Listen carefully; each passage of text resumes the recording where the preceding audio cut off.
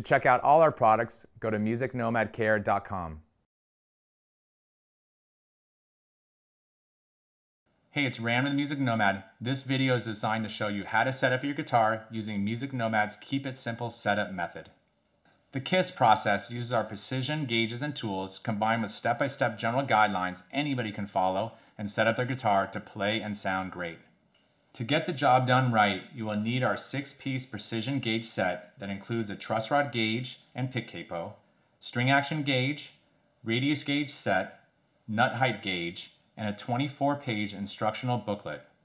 All of these uniquely designed to make the process much easier and precise than other gauges out there. The 3 Music Nomad tool sets are a 26-piece Guitar Tech screwdriver and wrench set, 11-piece truss rod wrench set, and a diamond-coated nut file set. With these 4 kits, you are able to set up most all guitar and basses out there. Before you get started on your setup, there are some pre-setup steps you should do. Remove all your strings with the Music Nomad grip cutter. With the strings now off, and with the Music Nomad radius gauge, measure and make a note of the fretboard radius, as you will need this info when you measure the string radius in the setup process. Tighten all screws, including the tuning machine bushings, with Music Nomad's Guitar Tech tool set.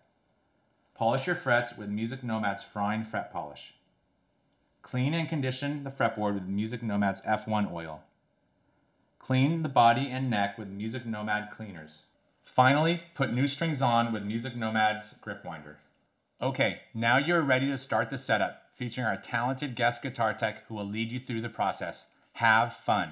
Hi, I'm Jeff Luttrell with San Francisco Guitar Works and Sonoma County Guitar Works, here to set up a Gibson Les Paul using Music Nomad's Keep It Simple setup method. With the goal of making setups accessible to everyone, my collaboration with Music Nomad has created a simple setup process with the goal of helping you make your guitar play and sound great. Let's get started. The first part of the flow is the setting of the neck relief, and you'll measure that with your truss rod gauge and you'll adjust it with your truss rod adjustment nut at the headstock or the heel. The next step on a fixed radius bridge will be setting your bridge radius by filing the individual saddles to achieve the same radius at the bridge that you have at the fretboard. You will, after you've set your radius, you'll then set your action height, and you'll do that by measuring your string action at the 12th fret with your string action gauge. After that, you'll move down to the nut. You'll measure your nut heights using your nut action gauge, and then you'll file your nut slots to the correct height. After that, you'll move down and set your intonation at the bridge, and then lastly, we'll set your pickup heights. So the first thing that we're going to do on this guitar is we're going to measure the neck relief. Now, what neck relief is the amount of curvature in the neck from front to back. If you have a guitar or bass neck that looks like a banana, it's very curved in a concave way, that would be said to have a lot of relief or excessive relief. If you have a neck that's perfectly flat, so you put a straight edge on the frets, it touches all the frets, you would have 0 relief. If you have a neck that's bent backwards, that would be called back bow. Relief is crucial to a really nice playing guitar. If you don't have enough relief in the neck, you will often have buzzing in the low registers, and you'll have an uneven action because the action at the bridge needs to be raised in order to create space for the vibrating string. So you'll have a very low action in the first position, and then it will diverge pretty significantly, and it'll feel very high up at the top. When you have too much relief, what you'll have is a high action in the center of the neck, and sometimes it will buzz in the middle because the end of the neck is coming up because the neck is so curved. So if you have a low action, it's going to be very buzzy in the center of the neck. When you have your relief set correctly, you will have just enough curvature in the neck that the string has room to vibrate.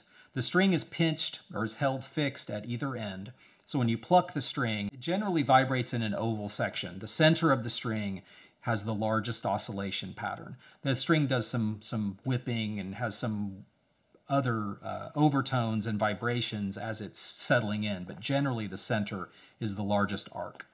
So having a little relief in the neck creates a pocket for that string to vibrate in. So by having that little bit of relief, we'll be able to have a very even action all the way up the neck with no buzzing anywhere on the fretboard. So the first step for me here is to measure my neck relief. So I'm going to use my truss rod gauge and my pick capo in this process. So the first thing I'll do is I'll take my pick capo and I'm going to put it over the low E string, under the A string, and over the D string. Then I'm going to slide it up to the first fret. And there's a mark right on the capo showing you where to put the first fret. Now what this is doing is this is holding the string down at the first fret, because what we will now do is putting the guitar in the playing position. I'm going to fret the low E string at the 12th fret, and I've now created a straight edge between the first fret and the 12th fret, and I will use that straight edge to measure my neck radius against. Grabbing my truss rod gauge, I will select the right gauge for this guitar. So printed right on the gauges are the measurement, the thickness of the gauge. We've got a 6/1000ths of an inch, an 8/1000ths of an inch, and a 10/1000ths of an inch, and what guitar each one of those would be used for. I'm going to use the 6/1000ths of an inch for the electric guitar.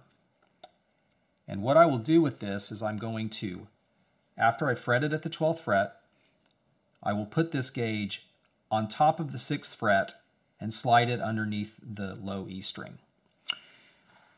So at that point, there will be 3 possible conditions, and we'll use the touch rule to decide what we're working with. So if I push the gauge between the string and it heavily touches the fret and the string, then I have a heavy touch and I have too little relief in the neck, and I will need to turn my truss rod nut counterclockwise to allow more relief into the neck. If I put the gauge on top of the fret and under the string and I have a large gap, or any gap, between the gauge and the string, I will know I have too much relief, and I will need to tighten the truss rod by turning the nut clockwise. If I put the gauge between the fret and the string and I have a perfect fit, it just barely touches the string and the fret, then I have the exact relief measurement that I'm looking for. So on this guitar, and I'm going to have to put on my cheaters here, for everybody, even if you have good eyes, a set of cheap cheaters will help you see these measurements a lot easier if you're having trouble. So right now, I will go ahead and fret at the 12th fret, and I will put my gauge under the string. And this has just a little too much relief in the neck. I can see a gap between the gauge and the string. So I'm going to go ahead and tighten this truss rod. This guitar has a truss rod cover over the truss rod nut, so I'm going to get a Phillips screwdriver to remove the 2 screws that are holding the truss rod cover on. Just so happens that in the MusicNomad truss rod kit, my 5/16 wrench that I'll use for adjusting the truss rod also has a Phillips head screwdriver on the end. Now these screws are very easy to lose. If you drop them, they slide down the headstock and off onto the floor. This happens to be a magnetic tip, so I don't have that problem with this. And now I've gained access to the truss rod nut. Now before we make any adjustments on the guitar, it is important to make sure that the guitar is in tune through all of these steps. You want to ensure that you have proper string tension on the neck before you take any measurements or make any adjustments. So I have the proper wrench to adjust my truss rod, and a couple of things when you're going to adjust a truss rod nut. If you go to adjust it, you want to tighten it or loosen it. If it feels stuck, just don't force it. If you really feel like you're having to put a lot of tension on it, just stop. It may be seized. It could be it's out of threading and the nut is buried on the end. It could just be rusted. Yeah, you'll want to, first of all, you'll want to try going backwards on that and loosening the nut. Try to break it loose. And if you just feel like you're in over your head at that point, just take it down to your local shop. So on this guitar, I need to tighten the truss rod. So I'm going to put my wrench on my truss rod nut, and I'm going to tighten it about 1/8 of a turn. Just give it a little snug there. Now I'll put my guitar back in the playing position. So now I'll take my truss rod gauge and I'll remeasure between my 6th fret and the string. And at this point, the gauge is just perfectly sliding between the string and the fret. So I have the proper amount of relief for this guitar.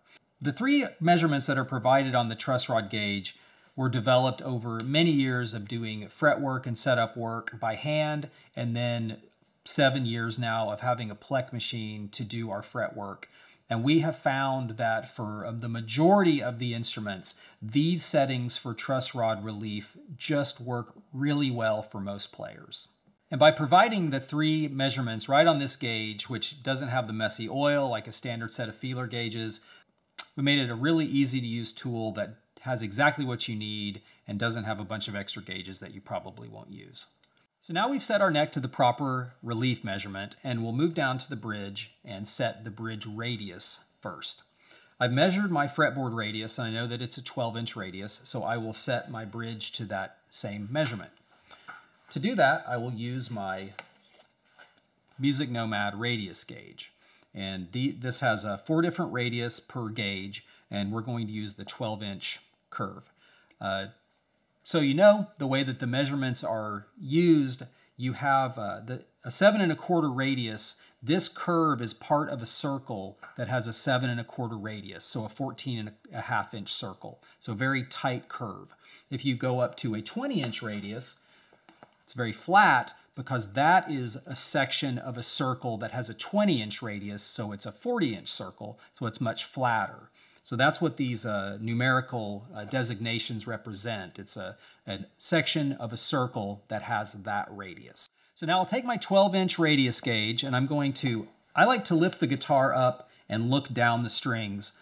So I'll take my radius gauge and I'll set it on the strings in front of the saddles, about a 1/4 inch in front of the saddles, and I will just look at each string and I will see what string is touching the gauge.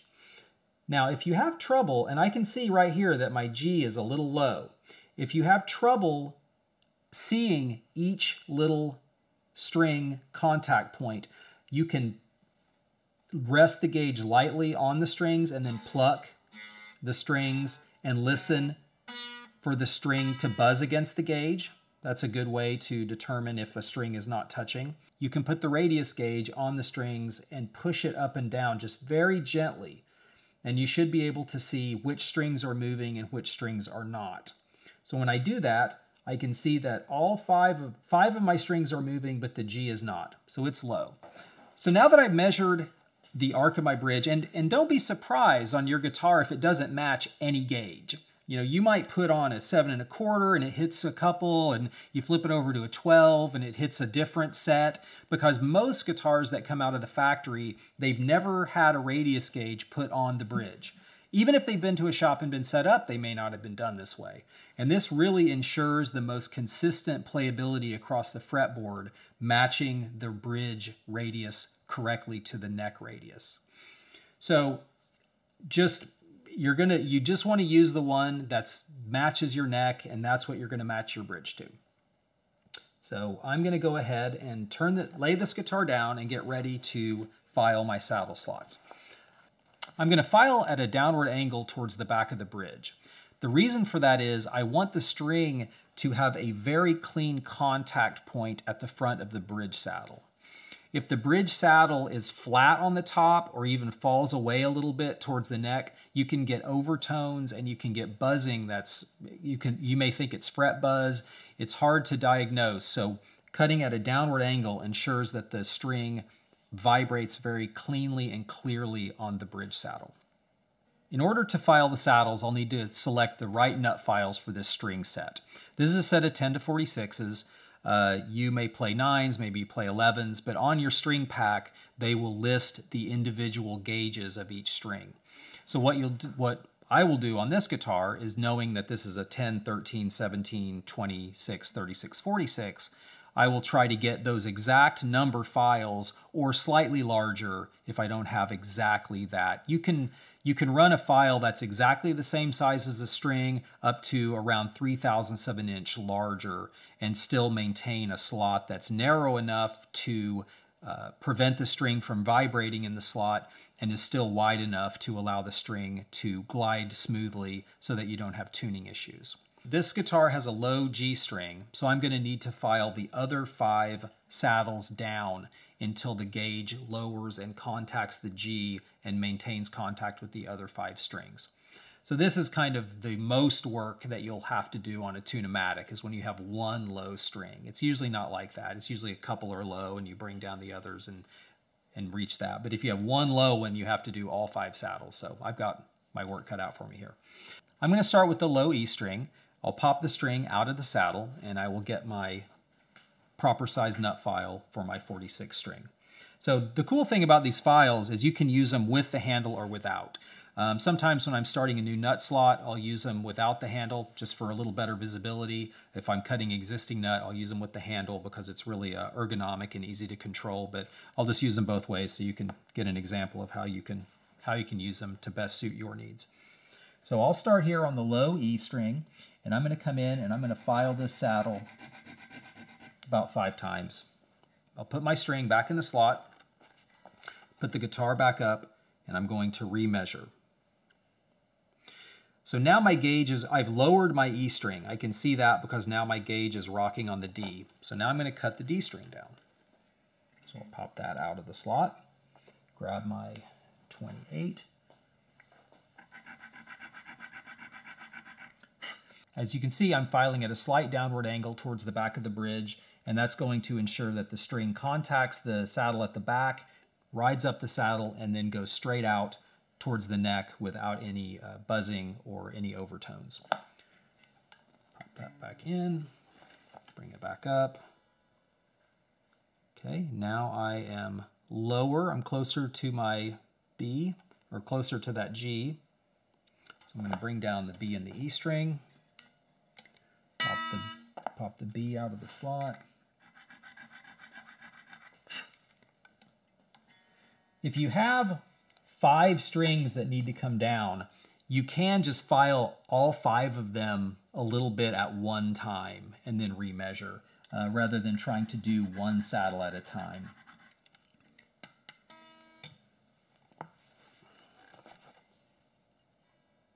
Okay, so now I'm much, much closer in there. My A is still a little bit high, but I'm pretty much in the ballpark. So I'm going to use my A string.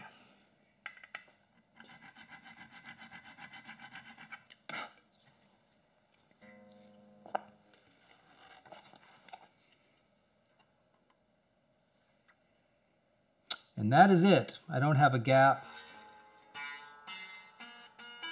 between any of the strings in the gauge. I've got a perfect 12-inch radius, and now my action is going to be very even across my fretboard because my string radius at my bridge matches the fretboard radius. I'm going to go ahead and leave my files out because I'll be using those for the nut slots coming up. But before that, we're going to set our action height. So with my string action gauge and my pick capo, I will measure my action height and set my bridge height to achieve the most common action for this instrument. So with my pick capo, again, over the E string, under the A, and over the D, slide that up to the 1st fret. Now I'll put my guitar back in the playing position. This is the string action gauge that you'll use to measure the height of the string above the 12th fret. Now this is a really great tool. You'll use this a lot. If you do any setup work on your guitars, even if you just want to know how they're set up, anything about them measurement-wise, this has got you covered. We designed this to be really readable. It has a white etching on a black background, so the lines and measurements really pop. With the more common silver gauges with the black marking, they can be really hard to see. If a shadow gets on them or if they get a little dirty, the black and the gray just do not have enough contrast. So the white on the black background is very, very easy to see. We have your measurements in thousandths of an inch, in 64ths, and in metric millimeters. So you have all 3 ways to measure your action, just depending on how you like to think about measurements. And then we have on the front and back the most common action heights for electric guitar, acoustic guitar, and bass in both metric and in SAE. So it's really useful, really easy to read. So with the guitar still in tune, I'm going to measure my action height. On this guitar, I didn't need to detune to make any of my saddle adjustments, but if you have had to detune for any reason, you always want to make sure that your guitar is at pitch before you start any of these measurement processes. I'm going to use the thousandths of an inch scale to measure my string action height. So what I'll do is I'll find that scale here on my gauge, and I'll put that behind the low E string at the 12th fret. I'm looking for what line meets the bottom of the string at the 12th fret. Now, an easy way to do this is you can, if you're using the thousandths of an inch gauge, you can take your 20 thousandths line and just put it right on the 12th fret. Chances are that's going to be well below the bottom of your string. Then you can slide your gauge to the left and you'll move your 30 thousandths line to the 12th fret, 40, 50, and now what I'm seeing is that the string is right on top of the 0.06 line, so that's 60 thousandths of an inch that the string is above the fret. The low E string action on this guitar is 60 thousandths of an inch, and that corresponds to the most common action for an electric guitar on your chart here. 60 thousandths on the bass side and 50 thousandths on the treble side is an action height measurement that probably 90% of the players out there would be comfortable with. It's not too high, it's not too low, it plays pretty clean, you can bend, but it's not it's a very usable action for most players. So I'm going to go ahead and leave my bass side at 60 thousandths. Then I'm going to move over to my high E and I'm going to measure that. So I'll move my pick capo over.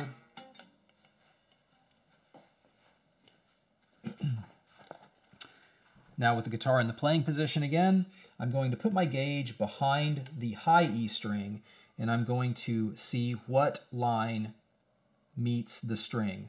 And this is at 0.07, so 70 thousandths of an inch. If I look at my chart and my low medium action, which is the most common for this type of guitar, it calls for a 50 thousandths action height on the high E string. So my action is a little high on the high side.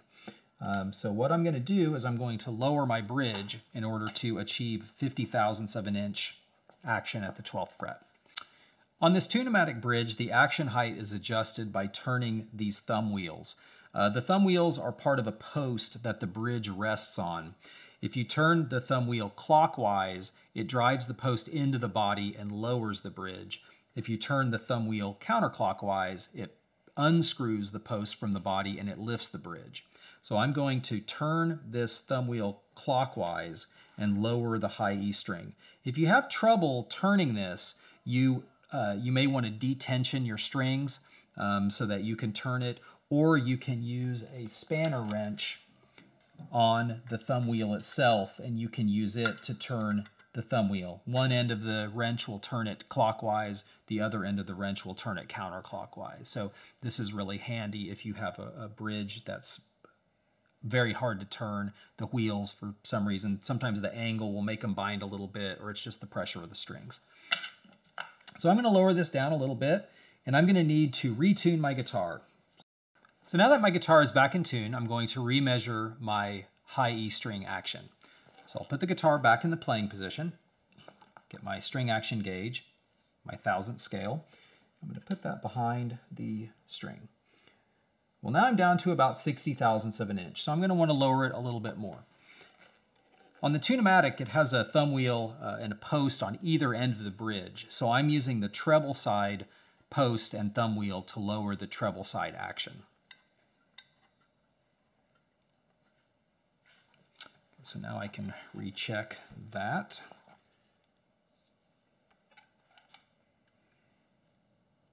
Need to go just a little bit more on that. If you're coordinated, you can do it in playing position, but sometimes it's a little tricky to get under there. All right, so there I am, set perfectly at 50 thousandths of an inch on the treble side.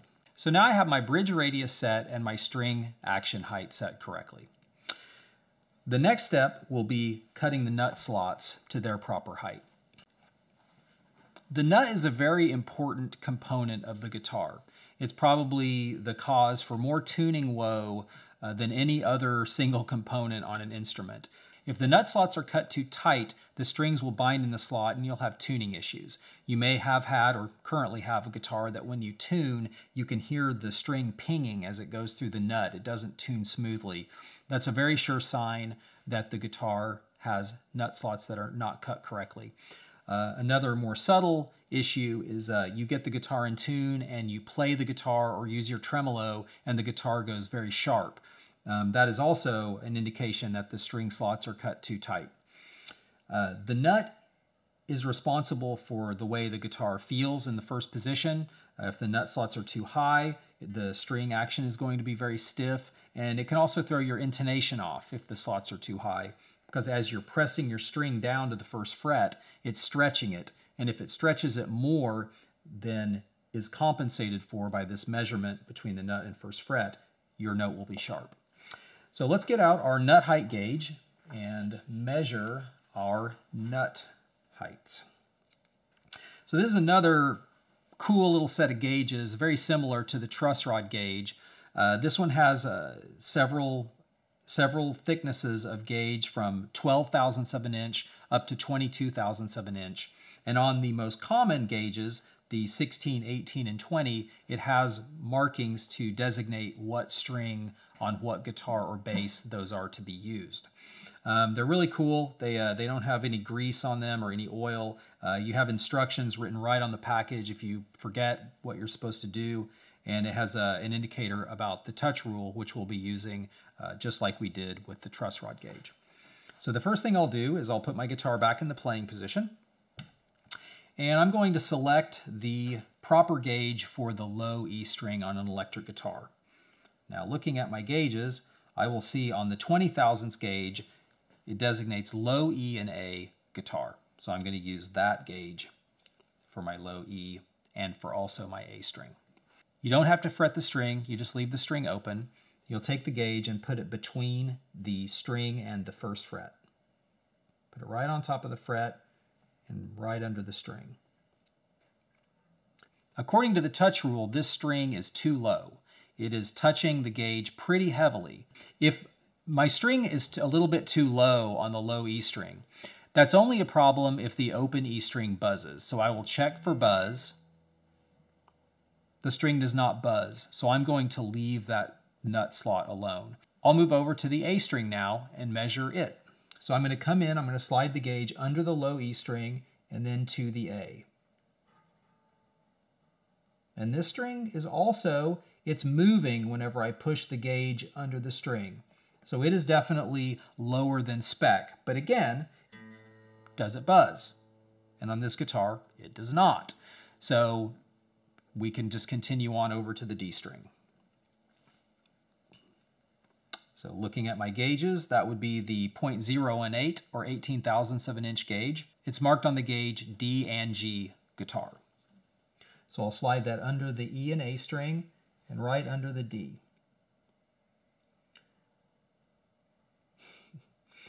So on this guitar, the D string is also a little lower than spec. So I will again pluck the D. I'm getting no buzzing, so I'm not going to worry about that. We'll move over to the G, come underneath from the treble side. It is low again. The G is a little low, so I'll again pluck the string, and I'm not getting any buzz. That's one of the good things about these measurements. They're on the safe side. So if you're at this spec, your guitar is going to play in tune and very comfortably, and it should be completely buzz-free. If you decide that you have a lighter attack and you want to go for a little bit lower action at the nut, you can move down a number on these and use the 0.018 for your low E and A, the 0.16 for your D and G, and the 0.14 for your B and E. So now that I've determined that all four of these strings are a little low, but they're not buzzing, I'm going to move down to my 0.016 gauge, which is designated B and high E guitar. I'm going to measure my B string. Now my B is a little high. Got a little bit of a tick there. So I'm going to go ahead and I'm going to file down that B nut slot in order to close that gap. So I'll put the guitar back down on the cradle cube. So now I'm going to go ahead and file this B nut slot. There was a gap between the string and the gauge, and what I want is for the string to just touch the gauge. I want there just to be a very light touch between the fret, the gauge, and the string. Not a heavy touch which moves the string, and not a gap which it currently has. So on some guitars, you can just pop the string out of the nut slot and set it to the side without detuning. Other guitars, maybe they have a very steep headstock angle, you'll need to detune. A couple of things to be aware of: if you take your strings out of the nut slots with them fully tensioned, you can mar the top of the nut, and then you'll leave little marks that don't look great. And on a Gibson particularly, whenever you take off your E strings, if you don't detune, you're going to scratch up the curves on the side of the headstock here. I see that so much on Gibsons that come in. The lacquer all along this sweeping curve down to the nut is really chipped up because people will take the strings out without detuning, and it really chews up that part of the headstock. So now I will take my 13 file for my 13 gauge string. If you have a string that falls between nut file sizes, you can use a file that's up to 3/1000ths of an inch larger than the string gauge. That size will still be tight enough to keep the string from rattling, but it will provide enough clearance that the string will easily slide through the nut slot, preventing tuning issues. And I'm going to do a similar process that I did at the saddle. I'm going to put my nut file in the string slot, and I'm going to have a slight downward angle towards the headstock. You want the string to contact the nut slot at the headstock end first, go up the nut slot, and then leave the nut front cleanly so that it rings out clearly and doesn't have any overtones or sitaring. So I'm going to put the nut file in the slot, and I'm going to give just a few light strokes and blow out the debris. Now I'll put my string back in the slot. This one didn't need very much, so I didn't do too much filing there, and hopefully I've got it right on. So I'll slide this between the high E, and that's just a very light touch. It just barely moves the string as I put it underneath the under the string. So I'm going to call that good, and then also I'll double check, make sure that the string doesn't buzz open, and then I'm going to move on to the high E string, which is lower than spec. This is definitely moving the string. So I will also check and see if that's buzzing, and it's not. So at this point, I have nut slots that are a little below spec, but they don't buzz. So I'm not going to worry about it. This guitar just has nice low action at the first fret, and there's no problems. So now we've set our truss rod, we've set our bridge radius and action height, we've cut the nut slots correctly. Now we'll move on to intonation. Now intonation is the adjustment of the saddle that makes the fretted notes play in tune with the open string. Basically, any guitar, no matter how poorly it plays, if it's just intonated, you can use it for something. Intonation is a really important concept to understand, and it's an important part of the process as far as execution, because you really want your guitar to play well in tune. So the way that we'll do this is we'll get with the guitar in playing position, we'll get our open string perfectly tuned. And this is one of those times when it really is important that it is just right on the money. A couple of tips. If you have a tuner that's having a hard time holding on the note, you can turn your tone controls down, and those will help the tuner to see the fundamental of the note, and it will cut out some of the upper order harmonics, and it just makes the tuner more able to grab the note. So I'll go ahead and I turn my tones down. I'm going to get right in tune.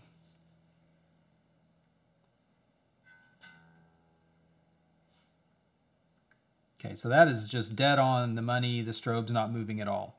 So now that I'm perfectly in tune with my open string, I'm going to check my 12th fret octave, and then I like to go ahead and check the 17th fret as well to make sure that I'm in tune all the way up the neck. So first thing I'll do is I'll check my 12th fret. It's a tiny bit flat, and then I'm going to check my 17th, and it's a tiny bit sharp. So the 12th fret is a tiny bit flat, almost not enough to worry about. The 17th fret is a little bit sharp. On some guitars, you will have a situation with the fret placement where you can't get every note perfectly intonated. So Gibsons have a tendency to run a little sharp in the upper frets. Some other guitar brands are, right on the money everywhere. It's just different guitars have different idiosyncrasies. So what I recommend is if you have a guitar that is not coming into line on both the 12th and the 17th, you can optimize for different parts of the fretboard. Oftentimes on Gibsons, what we'll do is we'll intonate the E, A, and D just perfectly at the 12th fret, because most players do not play beyond the 12th fret on those low strings, and then we'll start splitting the difference as we get over to the higher strings. But ultimately, after you intonate your instrument, you're going to want to listen around the neck, play chords and stuff wherever it is you play, and just listen for any out-of-tune notes, and you may have to tweak your intonation a little bit for your specific instrument. If you're using a high-quality strobe tuner, a little bit of drift is not something that you would be able to hear. I mean, all things considered, if you can nail the intonation perfectly, that is what you should shoot for. But if you have a tiny bit of drift, there's no way you're going to hear it. So don't stress too much if you can't get every note exact. That's your goal, but if it's just a little bit of a drift, you're not going to hear it. So what we've got here is tiny bit of flat and just a tiny bit of sharp. So I'm going to leave this. So I'm splitting the difference on the Gibson. On the A string, perfectly in tune, definitely a little bit flat. Okay, so I will move on to the D string. Let's get that perfectly in tune. It was a little flat there.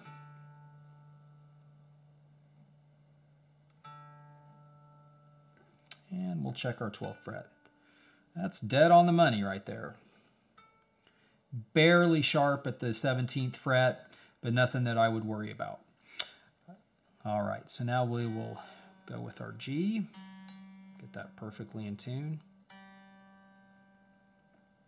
And I did not adjust the G nut slot on this guitar. I don't know if you heard that, but there was a tiny ping whenever I tuned it. That's something you're always going to want to listen for. So I'm going to go ahead and put a little bit of Tune It in that nut slot. So I'm going to take just a little bit of Tune It and apply it to the applicator.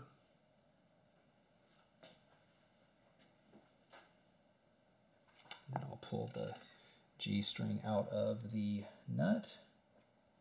Put a little bit of Tune It in there. And then I can work that back and forth. Now it's nice and smooth. No pinging, no noise.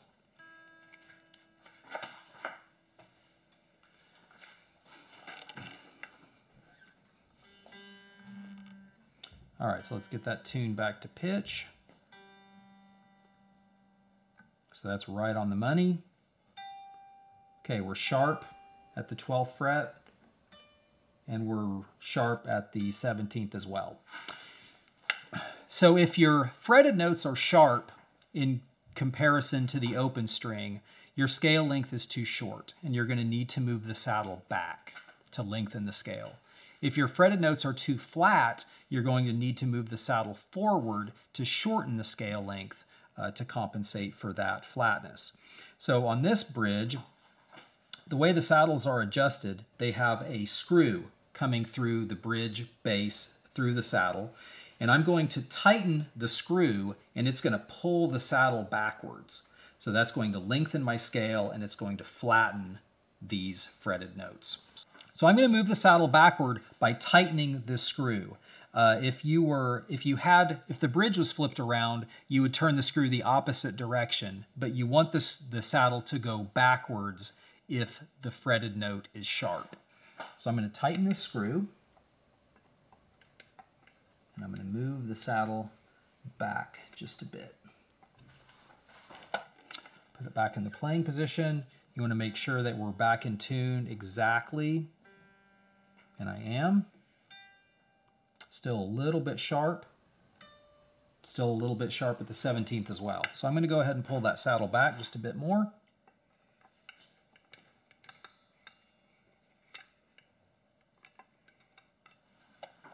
And give it another shot. And anytime you move your saddle, you want to just make sure that your open string is back in tune, because it's going to go out of tune with that saddle moving. Okay, so there we are. That is perfectly in tune on the 12th. Still a little sharper on the 17th than I would like, so I'm going to give it one more go. And on this adjustment, you want to make sure that you actually see the saddle moving. This is not the type of adjustment where you just do a tiny little bit of a turn. You actually want to see the saddle move a little bit, and then you know you're actually changing the intonation. Once you get it really close, you may need to do those very minute adjustments, but in the beginning, you want to make sure the saddle actually moves.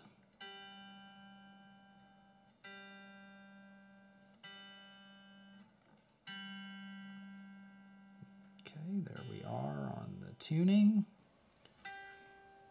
Perfect at the 12th fret, and just barely sharp at the 17th. So that is very well intonated. So now we'll move over to the B. Get that perfectly in tune. That is about as in tune as you can ever hope for. And then at the 17th fret, looks very good, just barely sharp. So kind of splitting the difference on those. And then lastly, we'll move over to our high E.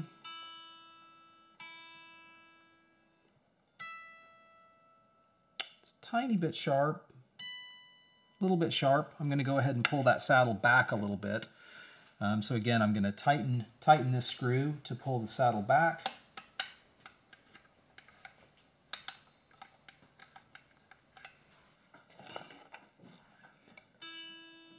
Tune.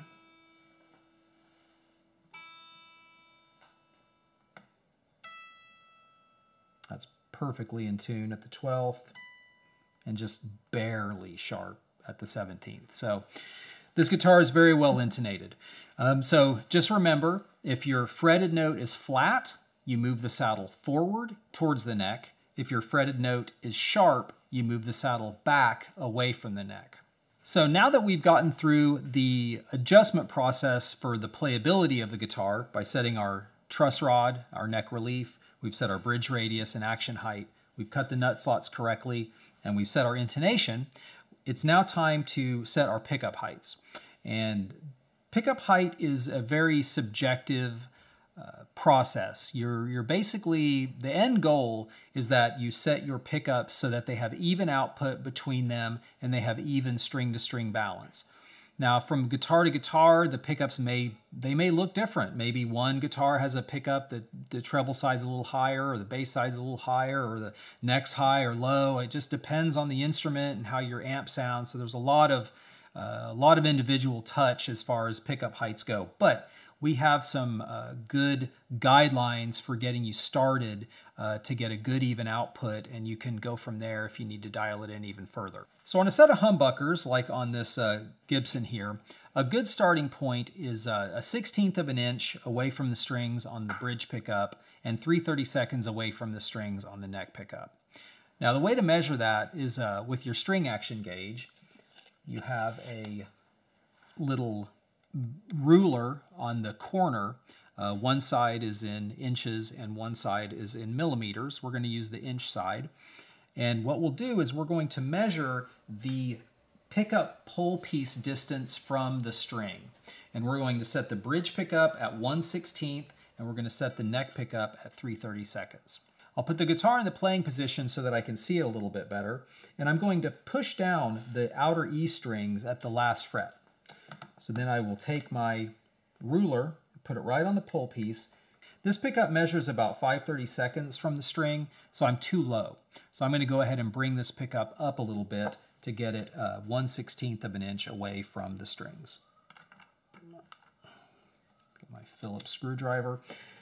One thing to be extremely careful of, some Gibsons and some pickup makers provide screws that are flat bladed, so they don't have a Phillips head, they have the slot head. You have to be really careful when you're adjusting your pickups to keep that screwdriver tip solidly seated in that screw. It's really easy to jump out and hit the top of the guitar, which you would just be sad. So if you're using a flat blade screw and flat blade screwdriver, just be really careful that you keep that seated in the screw. Phillips doesn't jump out like that, so you can actually just turn it with one hand. But I'm going to go ahead and turn this and bring up this pickup until I get it a little closer, and then I'll measure again.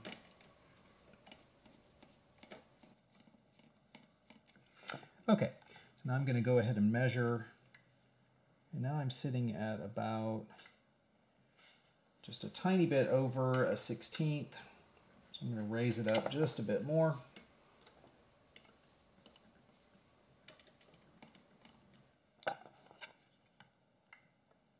So that's right at a 1/16 on the bass side, a little low on the treble side. Let's bring that up just a bit more. The way the screw adjustment works on these humbuckers is the screw goes through the pickup ring and then into the pickup base. So as you tighten the screw, it lifts the pickup, and as you loosen the screw, it lowers the pickup. That's the same way with a Stratocaster or anything that has pickups that hang from a pickup ring or from a pick guard. Another way of mounting them is a body mount, where the pickup screws go through the pickup into the body, and then you would tighten the screw to lower the pickup, and you would loosen the screw to raise the pickup. So now I'll remeasure and see where I am on my heights. So I'm right at a 1/16 there, and I'm right at a 1/16 there. So my high and low are both at a 1/16. So now I'm going to go ahead and set my neck pickup to 3/32, and this is way too close. So I'm going to drop this down. So I'm loosening the screw to lower the pickup.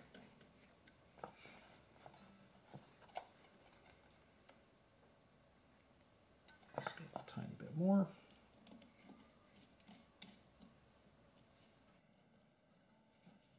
That looks good on that side.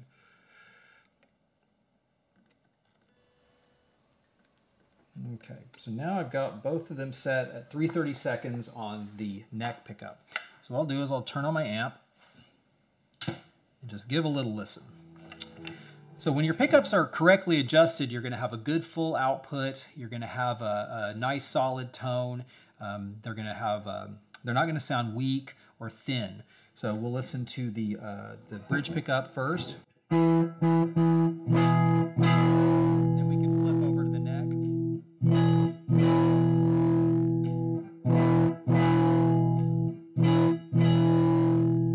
Those sound very even volume-wise.